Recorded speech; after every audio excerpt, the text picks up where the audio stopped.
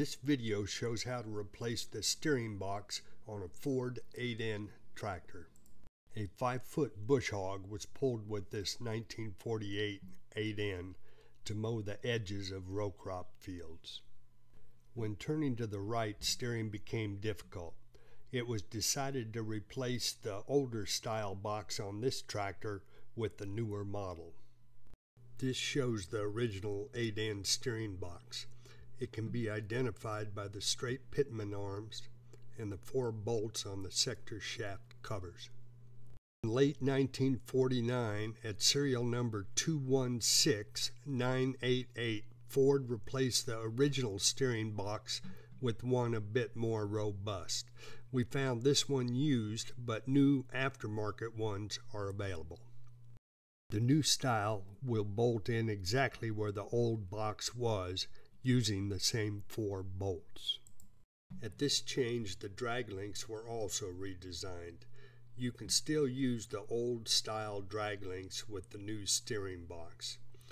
The shorter drag link is on the left with the old design and on the right with the new steering box, so just swap sides with them.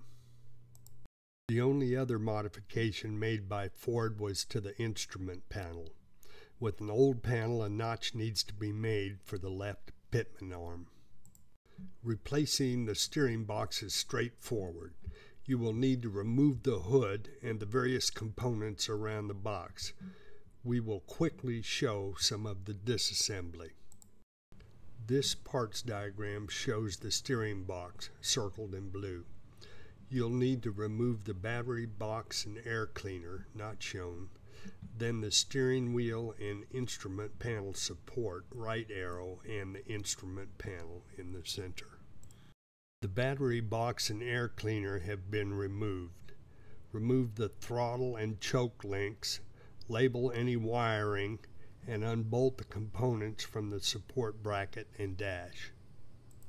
Now remove the drag links. This shows the front end and the nut to remove, and the back attached to the pitman arm with the nut to remove. Sometimes the drag links can be tricky to remove. Recall that the shaft is slightly tapered. If you hold a 2-pound hammer on one side, then strike the opposite side, it will often deform the parts enough that they will pop apart. Now, by removing the 4 bolts, the steering box can be removed. Bolt the new steering box in place and reassemble the dash and support. The adjustment threads on the original drag links were badly rusted, so we put new links on. Before attaching the drag links, find the center of steering. From one side, count the number of turns to the other, then return halfway. Mark the steering wheel with tape so you know the center. Now bolt the drag links in place, adjusting so there is a slight toe-in of the wheels. Remember to fill the steering box with 90-weight gear oil. Most can be filled by removing this bolt on the right side. We use a small engine gas tank attached to the dash to test drive before putting on the hood. Luckily, this tractor drove real nice.